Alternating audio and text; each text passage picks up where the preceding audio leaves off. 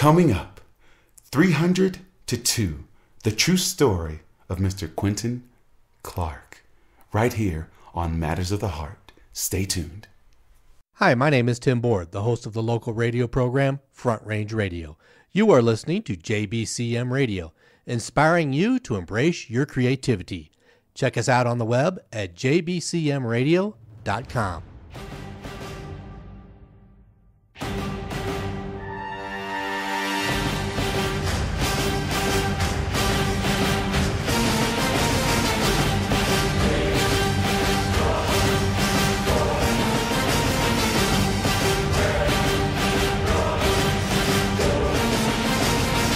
It's so easy to say I love you, but somehow your affection sends me on an international pilgrimage of love, a journey that allows me to love you in Swahili, French, je t'aime, Spanish, te amo, German, ich liebe dich, Italian, ti amo, Swedish, ja älskar dig, Russian, ja lublю тебя, Chinese, wu ani, Irish, Taka Ogamert.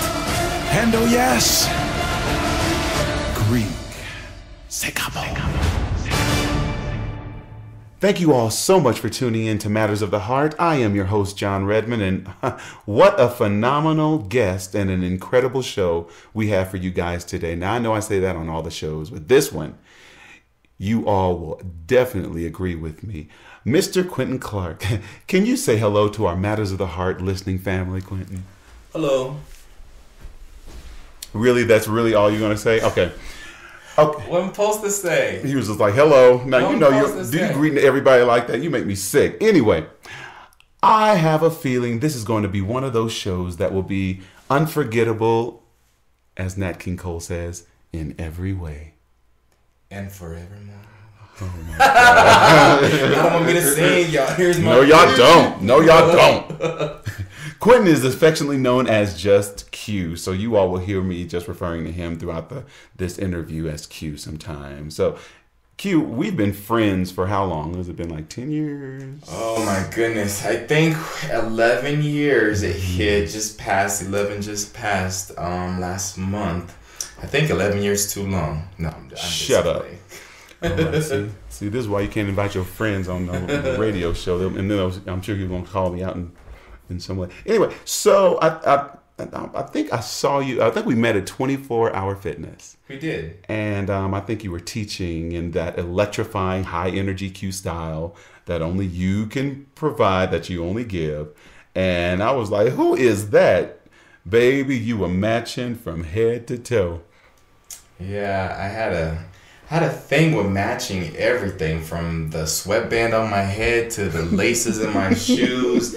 I was a young little whippersnapper. I had 5 years behind my belt at that time. And you couldn't tell me nothing. I felt like I was in my prime, but little did I know I was nowhere close to my prime. Mm-hmm. Well, I know this. Anyone who has ever gone anywhere with you knows that this is true. You are a star. Oh, yes, you are. Everybody knows and adores you. I remember we were having a going away dinner for one of our mutual friends at a restaurant. And you happened to check in on Facebook that you were having dinner at that exact same restaurant at that time. There was a scream heard from across the room, across the restaurant. And about 3 or 4 women came running around the restaurant looking for Q, saying, there he is, we've spotted him. Y'all know this happens everywhere he goes, no matter where he goes. I've experienced that. I've seen that for over 10 years, almost 11 years. No joke. You know, it's funny you bring that up. Thank you for saying that I'm a star. I don't consider myself one. But I am loved and very fortunate and very blessed to have the following that I have within the fitness industry, and all the love that everyone gives me. But it's interesting that you say that because it just happened to us when we went to go get pedicures. That is so funny. To share. And they ran up, and it does nothing but give me the reassurance that I'm doing what God has placed me on this earth to do, and that is to share the gift of being happy with you, being a fit you, and just being a healthy you. And it just reassures me when stuff like that happens. Some people says, oh, you know, his head's going to explode. Not a true story. Anybody that truthfully knows me knows that it's very humbling to me, and I'm very grateful and fortunate. Q is this fun-loving, fit model who commands any room wherever he goes without even speaking one word.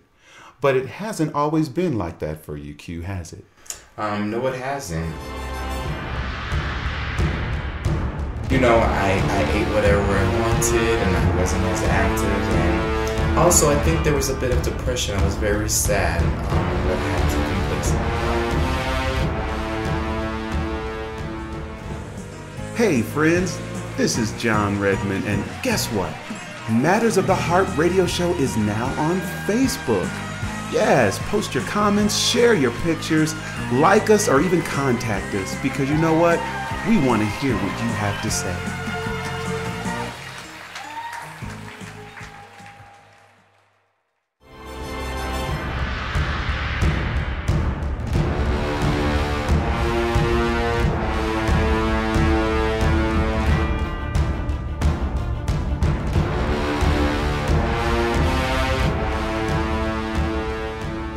Growing up as a kid, I loved dancing. They were always telling me, Q, go sit down somewhere, go sit down. I was always dancing around the house, and my brother hated it. He always used to tell me how stupid I was, and I didn't care.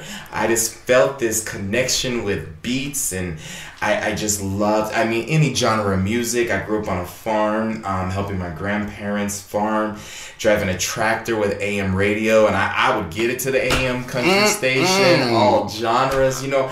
I just love music. I love being happy. I love dancing. The endorphins that just release in you. You know, it just allows you to stop thinking about your day-to-day life, stuff that goes on in your life, regardless of what that may be. So I was young and loved dancing around. I took gymnastics, ballet, jazz. I did all of that. And unfortunately, some circumstances happened in my life, but it made an impact on me, and unfortunately, and fortunately, I had to go stay with my grandma, and I quit sports, and you know, grandmas love their kids, their grandkids, and so, you know, I ate whatever I wanted, and I wasn't as active, and also I think there was a bit of depression. I was very sad on what had taken place in my life. But like I said, fortunately, my grandma was there for me, and she's a very special person that I hold so dear to this day. Took me in and, you know, helped along with my father and stuff, and my aunts, and, you know, a lot of people have impacted my life. But in long story short, I gained a bunch of weight. And by the time I was a sophomore in high school, I had maxed out peaked, I guess, at 300 pounds. 300 pounds. Yeah. Can't even imagine that. And I had a size 44-inch waist. And it's weird because I was always so active, so outgoing. Like, I'm just full of life. And I think my personality outshined my weight, which was part of it. And I think part of it, too, I was tall. So you can hide things in places when you're tall versus being short. Very true. So I was very compact. But I didn't realize I had gained that much weight. Nobody ever told me that I had gained, that much weight. Although when I was gaining weight, when I was younger and I was starting to put it on, I was teased a lot by family members too, which really hurt my feelings. But I had taken this class at the YMCA, our local YMCA, with a friend of mine at 5:30 in the morning before we went to school. And I thought, oh, God, what is she getting me into? I just couldn't believe it. And I went, and it was this kickboxing class with a lady named Kelly Jo Ledesma, who words can never come out right or be expressed. The amount of gratitude and love that I have, and respect, I guess, that I have for this woman. I would stand in front of a section that didn't even have a mirror. I didn't want to see myself in the mirror. You know, when you're obese and you're overweight, things that you don't think of that would bother a heavy person, you don't even think of when you're fit. For instance, when I would jump up and down, it's like I had man boobs and they would bounce and I didn't want to see it.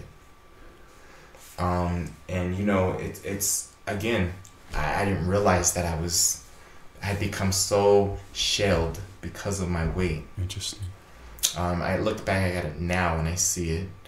But I started taking this kickboxing class with a fellow friend of mine that was in the same grade. And I felt like I was dancing again. I felt like I was a kid again before the trauma that happened in my life happened. Interesting. And it took me back to that happy place. And I just instantly fell in love. And I know it sounds weird, but it made me feel like I was dancing again, this kickboxing class. And it made me a different person. I was a lot happier during the day. Even my friend, she pointed it out. She was like, Q, when you don't go to kickboxing class, you're a bear. But when you go, the next day, it's like you're so happy. Interesting. And I'm like, I know, but I'm tired. I'm working all these jobs, trying to go to school. It was a lot. It was a lot.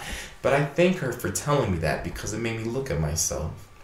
And so I continued to go to these classes my junior year of high school. And then my senior year, I decided I was going to give up pop. I don't know what sparked it, but I was like, I'm done with the soda. I think honestly it's because I was regurgitating. Burping when I was working out and I didn't like the feeling. I don't know. But I stopped drinking soda. So from my junior year to my senior year, I had actually dropped about 40 pounds. Interesting. But it wasn't that noticeable. And a lot of people didn't see it. I could see it, but a lot of people really didn't notice. And it wasn't until right after high school, after I graduated, that I continued taking these classes. And of course, I developed a wonderful relationship with Kelly Joe. And we became really good friends. And to this day, we're very, very good friends and a very important person in my life. And she was going on vacation to go see her mom in Flagstaff, Arizona. She was a school teacher and she was going to be gone for spring break. And she came up to me and she said, hey, I'm going to go out of town and you're the only one that can teach at this level, or which was an advanced class. And I said, teach? What are you talking about? I don't know how to teach. I just follow you, you know? And she said, no, Q, you have this charisma about you. You could do it. And I said, I don't think so. You're so crazy. And she was like, look how much weight you've lost, you know? And she's seen how much drive and dedication I had. And I said, no, I couldn't. I was scared. I had stage fright. I was very shy. And she said, no, I think you can do it. And I'm going to work with you. And I'm going to show you the basics and how, all the stuff behind the scenes, I guess, of how to be a Group X instructor. Oh, wow. And she did just that. She brought me the book.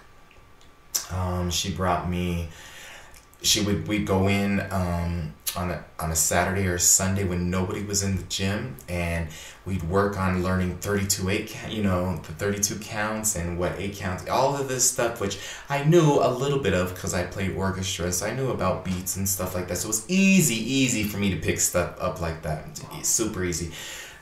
Where the complexity began was knowing why you were doing an exercise, for what reason, and the form and the technique, and learning the muscles and the bones, and a lot of stuff that you wouldn't even think about, and then learning how to build choreography from something basic into this amazing routine that she would always do. And so I started off teaching her abs class, and I was so nervous. I thought, if we're laying on our back, I can't mess up too bad. We're not standing. I can't build too much. Interesting enough, so fast forwarding, I covered for her, and I actually did it for free. I didn't get paid. I just did it because I wanted to do it, and it made me feel good. And you loved it. And I loved it.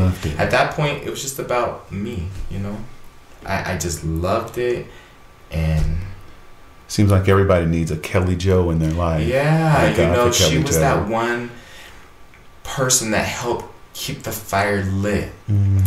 But truthfully, I've learned during the process, because I ended up losing 130 pounds. Wow.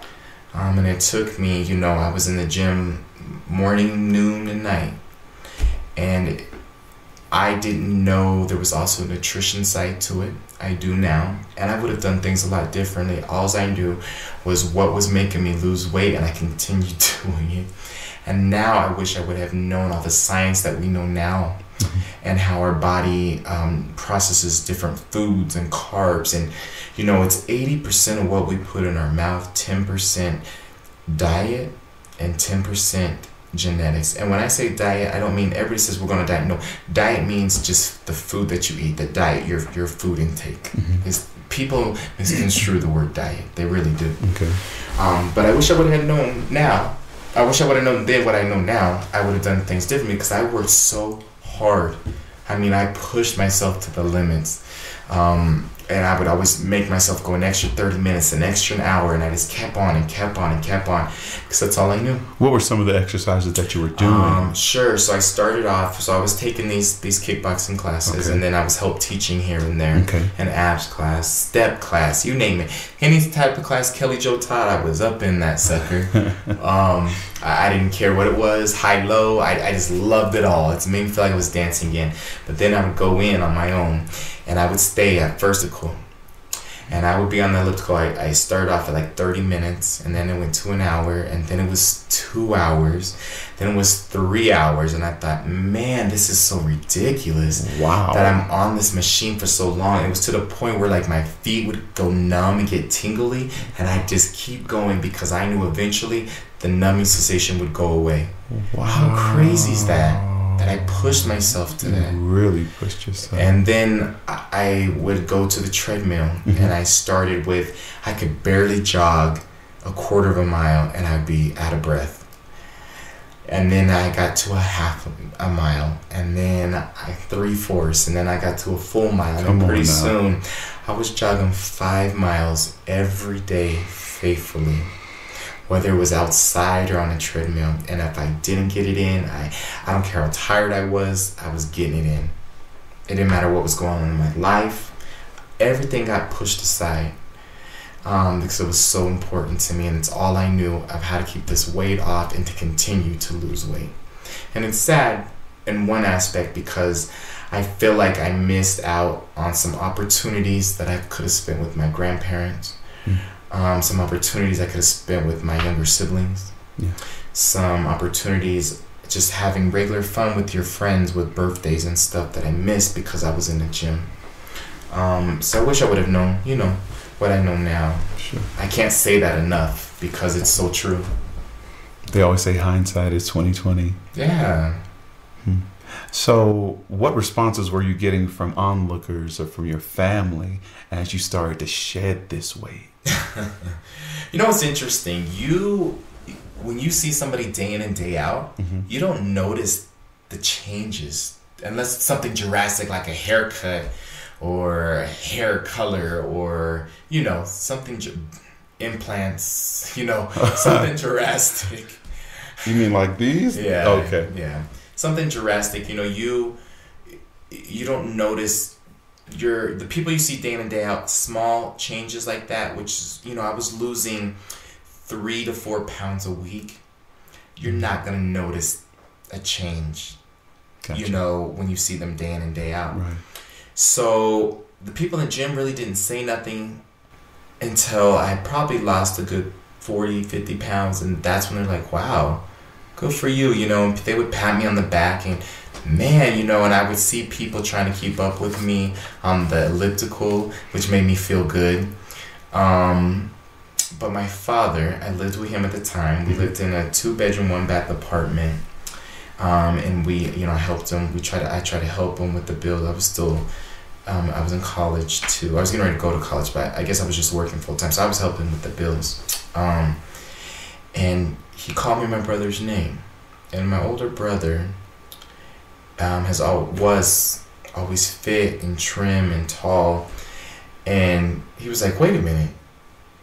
Because he didn't notice it. I lived with him, so he didn't see it day in and day out. And it wasn't until after I dropped probably 85 pounds before my father was like, oh my God, what happened?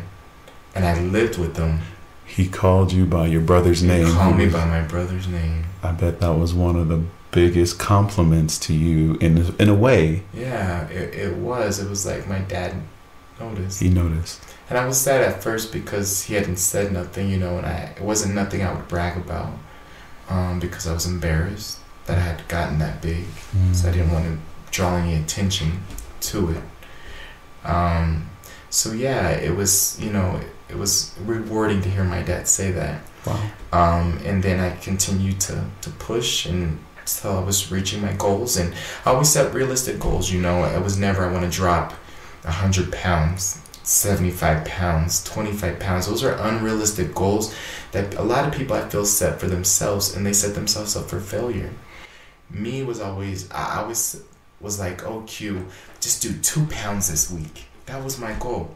You know, man, I'm in a size 40. What is 38 gonna look like on me? Not that that was my goal to be in the 38, but I just wanted to see what a 38 would look on me. And oh man, what would a 36 look on me? What would a 34 look on me? What would a 32 look on me? Yes. I'm like, what would a 30? A 30? I'm 6'2". I shouldn't have a 30-inch waist. Wow. But you know, it's weird. All of a sudden, it's like reverse psychology on myself. So now, I developed what they call as body dysmorphia. What's that? So body dysmorphia is a disease that someone has when they view themselves a certain way or their body a certain way, but it's not what other people see. So I had lost all of this weight. I was now in a size 31 was my smallest waist size I was able to get down to. Wow. But I still saw Quentin at 300 pounds and a 44-inch waist. And it plays a lot of mind games with you. I couldn't even walk past a car without looking at my reflection to see if my stomach was poking over, to see if I had a roll in the back. Wow. I became so self-conscious about the way clothes fit on me, the way I looked. I was constantly looking in the mirror, constantly looking at my shadow, constantly sucking in my stomach. Horrible, horrible space to be in, because it can damage you, and you can go from one spectrum, which I would consider obese and unfit, to the other spectrum of being anorexic, right, or maybe even bulimic, unhealthy, because you're still seeing this other person. Horrible, horrible disease, and it takes counseling to get over it, and it's not something you get over. I mean, to this day, I still struggle with my body image, but not as much as I did. I am comfortable with who I am, and there's always areas of opportunity with anybody, and the human body is an amazing thing, and I've done some amazing things. I've been fit, I've been trim, I've been anorexic, I've been obese, and I feel like I've been in so many shoes. I really feel that part of me and my personality and why people get me is because I can relate to them, and I give them that sense that I can relate to them. Yes. And I don't judge anybody. Yes. And going back to your original question, it was weird seeing people I went to high school with when they would come home for the summers because they were off in college. But that wasn't my goal at the time. I went to college later on, but my goal at the time was to lose this weight. So I stayed in my hometown, and to see them come home for Thanksgiving or Christmas to see their families, and I'd go out with Kelly Joe dancing. I wouldn't even drink. I was worried about burning calories. We'd be like, how many calories we burned tonight? We were out there dancing and sweating. Yes. To see them do double takes, triple takes, like, is that? No. No. It felt good. Yeah. But to have people that didn't talk to me in high school or treated me a certain way in high school. Come on now. Now all of a sudden they want to talk to me. Interesting. Now all of a sudden I'm somebody. Now all of a sudden you recognize me. Guess what? At the end of the day, had you have gotten to know me and not seen me for my weight, I'm the same person. And I think that was the biggest shock. And I never knew how mean as a society are to big people. It's like we treat them like they don't have feelings. It's horrible. Horrible. We'll be right back.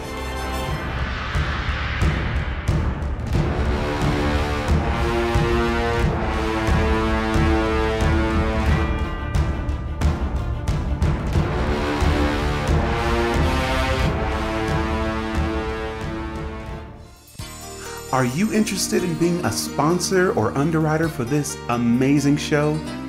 Then call 719-299-0879. That's 719-299-0879 and ask for Jay. He asked me a question. This is John Redmon, and you are listening to JBCM Radio, inspiring you to embrace your creativity.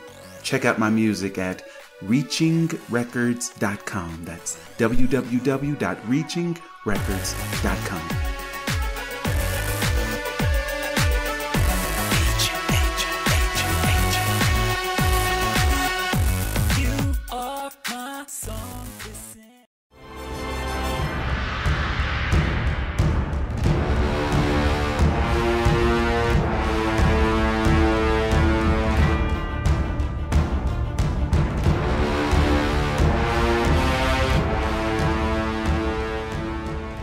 Thank you guys so much for tuning in. I am John Redmon here at Matters of the Heart, and with me is my boy, your boy, the national Mr. Quentin Clark. He is like the most electrifying fitness instructor I've ever seen, and just to watch him. Now I can't hang in his classes. Sometimes when he's doing his dance classes and everybody's in rhythm, it looks like I'm just like killing cockroaches while everybody else is in rhythm. He's trying to hold back a laugh. You can go and laugh. I'm sure he shows videos of me and be like, "Y'all look at John." I don't know what he think he's doing, but I know it. I know how you are. But anyway, Quentin is here giving us his story of 300 to 2, and he's telling us about his journey about losing all this weight. He's been obese. He's been fit. He said he's been anorexic, and the circumstances that surrounded, him actually going on, and the steps that he actually took to lose the weight. And I hope you all are really, really listening and staying tuned to like every word he said, especially if you're struggling with weight, or especially if you're struggling with anything. He's just like a beacon of hope and inspiration and a light. And I think that's one of the many things that excites people about you, because when you're teaching, or when you're actually, training, you're encouraging us as well. Whether we're like me, offbeat, or whether you see us, whether we're looking at ourselves as obese, you're not looking at us that way. How are you as an instructor looking at someone who walks in your class and is overweight, and we can't even give you a eye contact because we feel like we're out of place? How do you make us feel a part? That's a good question. As crazy as it may sound, I don't look at people as obese. To this day, I when I look at somebody I've never met before, I look at their body language. Mm-hmm. I look at, are they an outgoing person? Do they look timid? And I really try to zone in on that person's personality just by their body language. Body language says a million things to me, and you can understand and read so much by people's body language, you know. And I try to zone in on that, so that way I know how to treat that person, because you should not treat people how you want to be treated. You should treat people how they would want to be treated. That's right. That's right. And I just think that's the one thing that's allowed me to be so fortunate and so blessed, and to be as successful as I have been with what I do and where I've been, and all of this is because of that. Because one, I am crazy, I am fun, I'm full of life, and I try to find that in everybody else, but in their way, to help bring them out. What's, you know, and if somebody's got a brand new pair of shoes on, don't think that I'm not gonna like, dang, I see them sneakers, you know. Just the other day, this lady walked into my class and she had the bomb shades. I was like, dang, I was like, don't even be over there with your stunning shades on the truck. Stop it. Like, yes, you know, I love that stuff. I love people that love them and feel fabulous. You can be fabulous at 20, you know, 200 pounds, 300 pounds. You can be fabulous at 2 pounds. Truthfully, if you feel fabulous, you're going to push that off, that ray of light, that ray of energy, that aura. Yes, absolutely. Yes. People are going to see it. And when you feel good about yourself, you look at things as the glass being half full and not half empty. You're done playing the victim. You're done moping around. You're done having a pity party. You're done, oh, my life is that. No. Thank you, because this is what I'm going to do, you know, and it's a lifestyle change. It's not just an increment for 6 weeks to look good. No. You know, what I did when I set out years and years ago, I guess decades coming, my goodness. It was a lifestyle, and I've made it a lifestyle, and you just become such a better person when you start feeling good about you. It has to start with the inner you. Yes. It has to. All the baggage that we all hold on to. Now, don't get me wrong. I still got my baggage to this day. I still have drama in my life to this day. But I don't hold on to stuff like I used to hold on to stuff. That's beautiful. I don't let stuff affect me the way I used to let it affect me. I keep pushing, and I'm going to continue to be me. Continue to help others see themselves, which I think is huge. Because somebody took that opportunity, Kelly Jo. She saw that in me and let me know about it, and I ran with it. We ran. So why would I not give that same gift? It's like, oh my gosh, you didn't see this about yourself? You didn't see that I noticed you over there being fabulous? Get out of here. What a beautiful and even, thing. you know, buff, masculine men that come in and, you know, and they're so worried about presenting themselves in a masculine way. Don't think I didn't see you over there with them guns. Yes, give me life, you know, do another one. Shoot. 10 more reps. Right? You know, everybody loves to hear compliments. While we might not all perceive them as compliments or take them as, or even know how to respond. For years, you could not give me a compliment because I didn't know how to respond to it. You couldn't receive it. Yeah, I couldn't receive it. Because you didn't see it yourself. So right. Therefore, it was hard to be like, what do I say? But people love the feeling of love. I don't care who you are, what race it doesn't matter. When you feel wanted, you feel loved, you feel special, you feel recognized, you feel, you know, it all helps you bring this positive energy to be yourself and to see you in this light and spark that motivation, that extra push that you need for whatever may be going on in your life. Because here's the thing, I see so many faces, so many different types of people, day in and day out, in my life and my profession and what I do. You cannot judge a book by its cover. No, you cannot. We could be at the most prestigious gym in town, and I guarantee you somebody's struggling financially. I can guarantee you're going to see the same thing at the cheapest gym. I guarantee you're going to see somebody having the time of their life. You're going to see somebody stressed out with weight, stressed out with their job, stressed out with their kids, stressed out with this, stressed out with their spouse.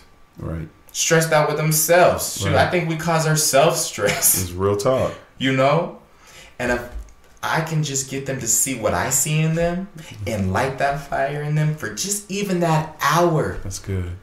I can guarantee you their day's going to be a lot better. They're going to see the light at the end of that tunnel. Okay, so side note, I have a very, very, very close friend who's over 40, and he's struggling with man boobs. What advice would you give him to actually get rid of those? And I'm writing them down just to give back to him. I think it's so hilarious that you said side note and went to man boobs. Yes. I'll tell you my advice to them, being somebody who has lost a bunch of weight and kept it off for a very long time. Yes. You cannot isolate. You can't isolate one thing. When I was losing my weight, I was like, oh my gosh, I just want these thighs to go down. I just want this to go down. I just want that to go down. I want my cheeks. You can isolate. You can do exercises to isolate your muscles. Absolutely. You cannot isolate one spot to lose weight. You can't. The human body, my advice to them would be to study how the human body operates, to go have a test done that will show them how their body processes food, show them do heart rate based strength conditioning, because if you're burning too much, you're going to be burning your muscle, not sugar, which is what you need. So your heart rate must stay in a certain zone. There's so much that goes into it. I would give them all of the knowledge that I know to help them achieve a weight loss, not in particular area. I see. So what you're telling me is just going to the gym and get these tests done, because that man with the man boobs is me. Okay, so thank you so much for that. I have to go on and get some tests done. I hear you. All right, so cute. Going back, and I thank you so much for being here. Tell me, how many gyms do you actually currently work at? I mean, we see your Facebook posts, those who are his friends. We see your Facebook posts all over. You're everywhere. You're at so many gyms. How many gyms do you actually teach at or work at, or facilities do you actually instruct at? Several facilities, because it's not just gyms that I work at. I work at corporations who have gyms on site, or for their employees, or they're not even gyms on site. It could be a closet in the hallway that's the janitor room. I've taught in there before, What? Yeah, you don't have to have a gym to exercise. That is a great word right there. You do not have to have a gym to exercise. You don't. There's so many things out there. I mean, you could even YouTube them for different exercise that you can just use your own body weight to get a workout, and you could do in your garage or in your bedroom, or while you're on vacation in the hotel room, or while you're at your desk working, walking to your printer, putting your printer across the room versus right here by your desk. That's exercise. There's so many little things that you can do, and critique what you're currently doing if there's time issues. But back to your question, I've never counted them, but probably without naming names, and promoting, probably about 9 different ones. Wow. Yeah, I do a lot of driving. About 620 miles to 650 miles Monday through Friday. What? Yeah. 600 miles? Yeah, it's a Back lot. and forth. Oh my goodness. I know, right? So I clearly hate driving. Right. Imagine that. But I would too. I don't understand why my friends don't get why Q don't ever want to drive. Shoot.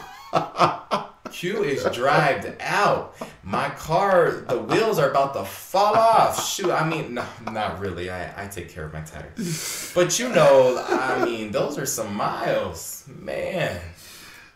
All right, you guys. When we come back, Q is going to take us down an incredible path that propels him to the city of Minneapolis, Minnesota. You won't want to miss this when we come back. Hello everyone, I'm Amira Griffin. You're listening to JBCM Radio. You can learn more about us at jbcmradio.com. We are here to inspire you to embrace your creativity.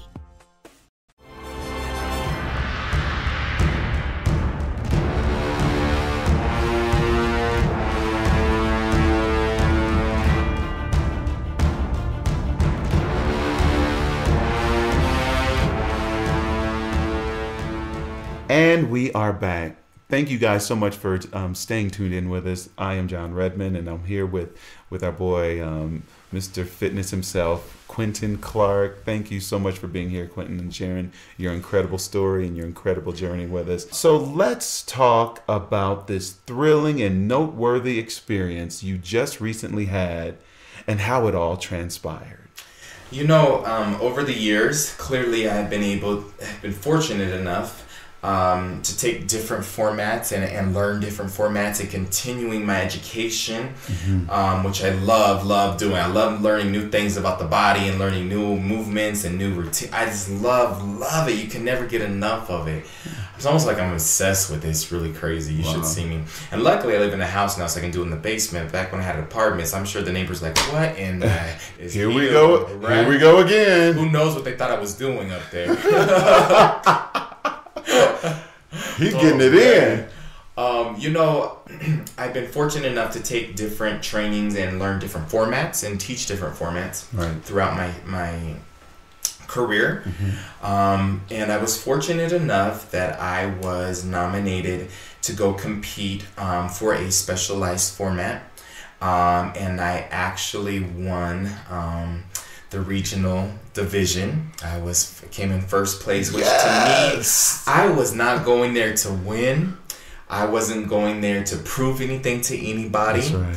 I went in there, I was just my crazy wild self. I was my fun self, and I was having fun. Yes. And I walked away with the crown. I'm still at a loss for words. It was just an amazing feeling because it was in a city that I didn't know anybody. Yes. I didn't have my so-called, what people call my groupies. It's not my groupies. Just the members that take my classes at the different facilities. They are groupies. They're not groupies. They're groupies. I had me. Yes. And I was still myself. I didn't sell myself short. I didn't portray to be anybody I wasn't. I was just cute. You were just being cute. And I won.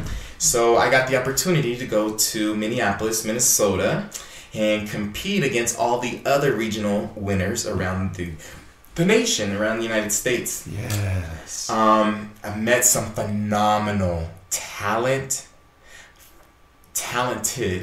phenomenal, caring, nurturing, loving, amazing people during that trip. Tell us about that. Oh, you know, it was like we all instantly knew each other and clicked.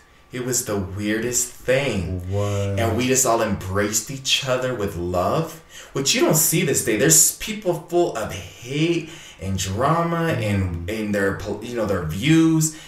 You just don't see that these days. You all embraced each other in a competitive setting. You all are setting. regional winners, and you all came together and going against each other. Yet y'all came together. We did. No way. I promise that I couldn't even make this up if I wanted to, because who would believe it, right? Right. So luckily they could speak to it for themselves, and they did. And you know, it was just the hairs on the back of my neck stood up with all the love that we all gave each other. And I thought, you know, I'm not the only one that does that. I wasn't there competing. I was there having a good time with my peers. Yes, you were. And that's what we did. Yeah. And you know, an amazing thing that one of them did, I believe there were 9 of us total. Okay. Right before we got ready to start, it was another guy. There was 2 guys, myself and another one, and the rest were females. So the other guy said, "Hey guys, do you mind if I, even if you're not religious, if I just kind of say a prayer for us to give us the strength and the courage and the energy to compete against each other?" Wow. And we were like, yeah, nobody had a problem with it. And we all huddled around each other. And he led us in prayer. And what's interesting is that somebody, I don't know who, snapped a photo of us doing that. And they thought, it got back to us at least, this is what I'm hearing, you know, he said, she said kind of thing. It got back to us that they thought we were just all over there being goofballs and, you know, pumping each other like, yeah, come on, man, you got this, you know, and yeah, like yeah, a football team. Yeah, like a football team. Yeah. And it wasn't. And what's amazing is I took that picture and I posted it as my profile picture. Yes. But that picture means so much more to me than anybody seeing it. Anybody seeing it just sees a group of people Huddled around. Yeah. If so they only knew the words of encouragement and love and support that was being said, and then take a step back. The different races, the different cultures, the different sexes. Yes. And we were just one. Wow. Just one. Wow. We didn't rehearse anything. Nobody said we're going to do this or do that. We just knew what order we were going in, and that was it. And do you know that when it got time and the music hit, the spotlight was on, I guess. Right. We all, as tired as we were, and as hard as we were working, supported each other while each person was teaching. Without even, nobody said we had to do it. Nobody said, oh, let's do this or let's do. There was no plan. Just came it naturally. just, again, naturally. Naturally. And you know, it was breathtaking, and I had to take a step back in the moment while it was going on. I'm like, look at this. Look at the opportunity that God is putting into my life, only because I want to share the love and the energy and the excitement and the passion and the drive that somebody showed me. Yes. And he continues to do these things. It was the best feeling. The best feeling to be with the best of the best of the best and have the people who we as instructors and as presenters look up to and have looked up to, and they've set the bar and the tone, you know, like the Mariah Careys and the Anita Bakers and the Stevie Wonders of the music world. Well, all of those people were there in the fitness industry, like watching us and being those judges. Wow. Having that opportunity. What an opportunity. Oh man. Wow. So let me tell you something. I was done. That was the reward. That was the reward. I was the champion. Wow. And I got to share that with everybody else. It wasn't about look at me. Right. It was about us. And I happened to walk away with second place. You made second place. Second place. How in the world can we not be so proud of you? For first, we're sitting here in Colorado, so thank you, Q, for putting us on the map again. And all I can say is that one word, incredible. And this is the reason why we chose the title From 300 to 2. You used to weigh 300 pounds, and 44-inch waist, and fast forward, you're taking number 2 at a national competition. In a fitness competition. If somebody would have told you, Q, if somebody would have told you back then, just hang in there, buddy, when you were 300 pounds, because you're going to take second place in a national fitness competition, what would you have told them? Lies! Lies! Are you kidding me? Lies! Lies! Lies! Lies! That's what I would have told them. Lies. Now, if you were talking about a twerking session, like, I was winning booty dance contests back in the day with that big old, I had me some pound cakes, honey, yes. But a fitness competition for when I was 300 pounds, the press, which I didn't know was the press, a person who had a lot of trauma as a kid in their life, I wouldn't have believed you. lies is what I would have told you.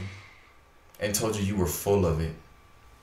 Q, so for those people who are just tuning in and just listening to you, and they're laughing with you, they're crying with you, they're rejoicing with you, or somebody who doesn't even know you, and they are listening, and they right now are struggling with their weight, they're eating excessively, or they're obese, or they're unhealthy, and they want to do better for themselves, but they just don't feel that they can. What words of wisdom or counsel would you give to them? They're listening. They're intently.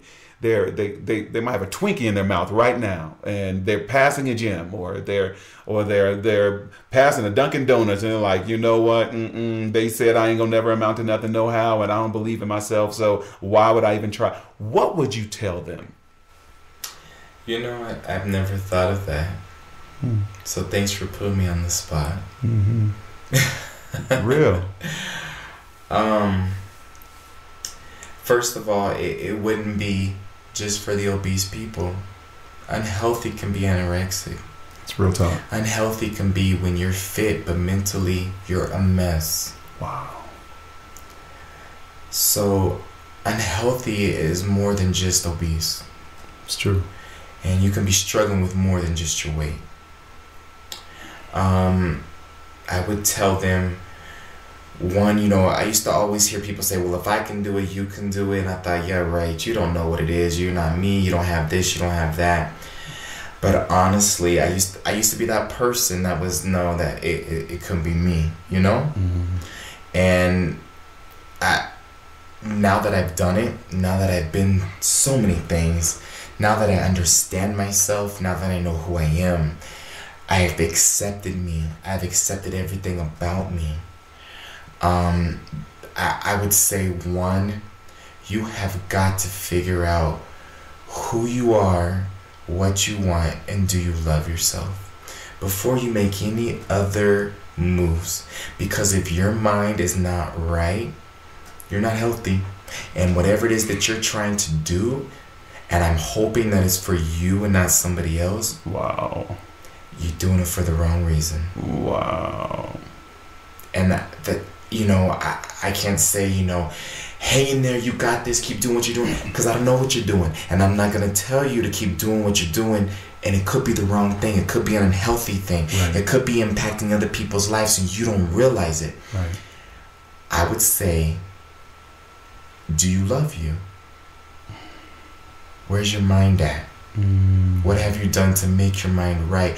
What have you done to eat at those battles, or look at those situations, or talk about those taboo conversations? What have you done? What are you doing? What do you want to continue to do? What is your goals? What is your objective? Look at the bigger picture. Don't target just a weight thing.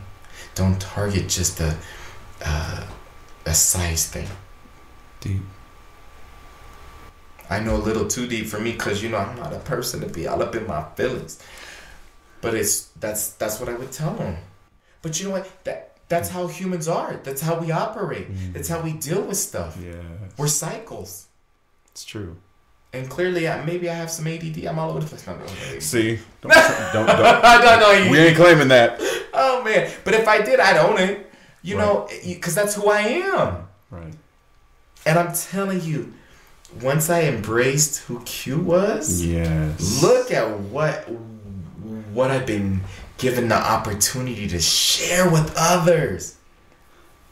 You know, something you just said just really spoke to me personally, and I hope our listening audience actually grasped that and gleaned that. You said, whatever you're doing, make sure you're doing it for you, and you're not doing it for someone else. And make sure that the basis of what you're doing for yourself is because you love yourself. And I think you just hit the nail on the target for so many of us, because so many of us are trying our best to put ourselves in this box so people can accept us. I know if I'm 30 pounds lighter, I'll get that job, or I'll get my husband or my wife to love me or look at me again, or get that affection again, or stop teasing me. Yes. I know that if I do this for someone else, then I will be positively affected. You all just heard him, and that spoke volumes to me. Make sure whatever you're doing, the intentions are the right intentions, meaning your intentions, meaning you're doing it out of self-love because you love yourself. That's why you're going to do this. And as long as that is your inspiration, as long as, oh, I'm doing this because I want to get healthy, whatever healthy is for you. And like he set his own goal. I'm just do 2 pounds. Or I'm just going to change up the things I eat or what I do. That was his goal, not anyone else's goal for him. And so, Q, I just really want to really just thank you so much for being so open and vulnerable with us today. You're welcome, and thank you for inviting me. And I'll tell you, it's easy for me now. But after I had lost all the weight, it was not easy. I used to be so embarrassed at the fact that I was big, I would not share it with anybody. Wow. So I hope that if there's anything that somebody might have heard or they're ashamed of, I can guarantee you if somebody else is going through it or has gone through it, and it's nothing to be ashamed of because it's who you are. Well, I'm praying right now and I'm hoping that someone who tuned in that can take your story in and use it as an inspiration for themselves and share it with others to inspire them as well. And you all really don't forget to tune in with us next Sunday at the same time. Remember, if it matters to you, it truly does matter to us. This is Matters of the Heart. I am your host, John Redmon. Stay blessed.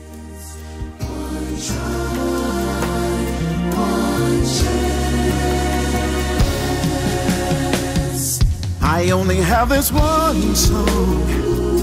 I only have this one dance. I only have this one try.